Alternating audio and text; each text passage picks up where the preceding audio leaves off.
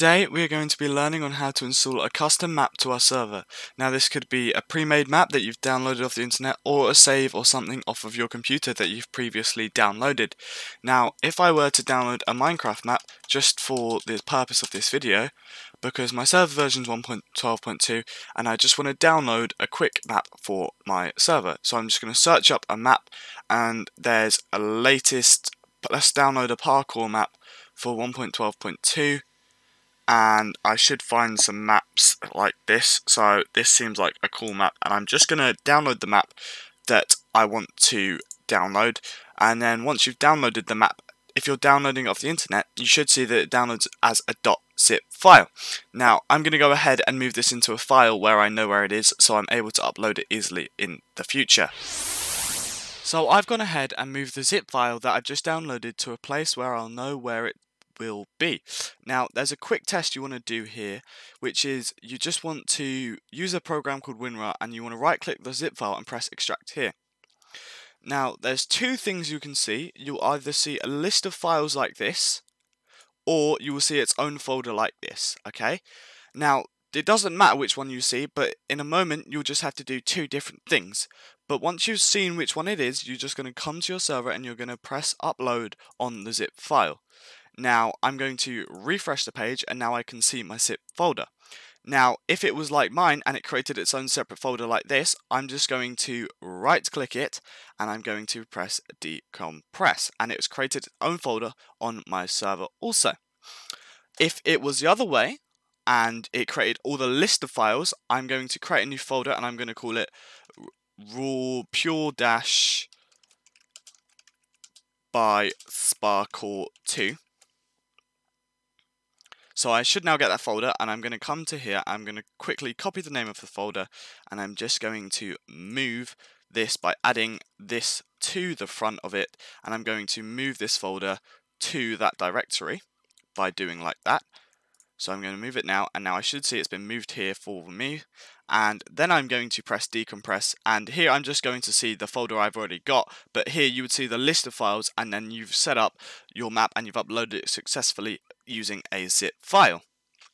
If you had save on your computer and you just had a normal folder, you can either zip it on your computer using this program by adding it to an archive and zipping it. It has to be a .zip file. Or you can use SFTP to upload it, and I'll add all these links in the description so you can easily find these guides on how to do it. Now, there's two ways we can do adding the map. Now, you don't have to delete the world folder, but if you want to keep the world, you may want to, then you can just leave it. Now, to actually set the map that you want to load into primarily, so the first map you'll see on your server, you just want to copy the name of it here, and I'm going to go to the file server.properties, and I'm going to find the setting that says level name, which is here, and I'm just going to paste in the name of the folder. It can have spaces, it will work with spaces as well, and then once I've done that, I can just go ahead and start my server, and this is the map that it will now load in. However, if you wanted to have multiple maps on your server, you would first need to install Spigot, which is a library that allows you to install plugins.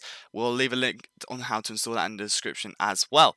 Now, if you wanted to have multiple, you need to install a plugin called Multiverse Core, and this allows you to have multiple worlds. So if I quickly go back and change the world back to the default world, and I wanted to have two worlds on my server that I can constantly go to and for, and I don't have to worry about constantly coming back to the file, changing it and restarting the server, what I can do is I can use this plugin, and this will start the world and load it into my server for me as well. So once the server starts and it's loaded up the plugin, what you'll be able to do is you can use the commands on this plugin to import the world, so you can teleport between the two worlds. So once my server has started up, I can use the commands from this plugin to import the world, but one note is the folder name cannot have any spaces, or the plugin will take it as a different argument. So I'm going to come here, rename, and I'm just going to remove the spaces in this case because it's easier to remove the spaces like that. And then I'm going to copy the name of the folder again, and I'm just going to come back to my console, and the usage of the command is mv import the folder name that you want to import and the type of world. Now if I type something random here, it should show me a list of all the worlds for you that you can import. So you can do a normal world, a nether world, or an end world. In this case it's a normal world, so I'm just going to do mv import name, and I'm just going to do a normal, and you should see that it begins to load the world, and you can see that the plugin has now loaded in to my server. And if I type mvlist now, you can see that I've got loads of worlds that you can now insert into your server, and you can also use it to go around your server as you wish with multiple worlds, and you can use mvtp world name to TP. Thank you very much for watching, and this is how you've been install a world on your server. I hope this has helped, and we'll see you in the next tutorial.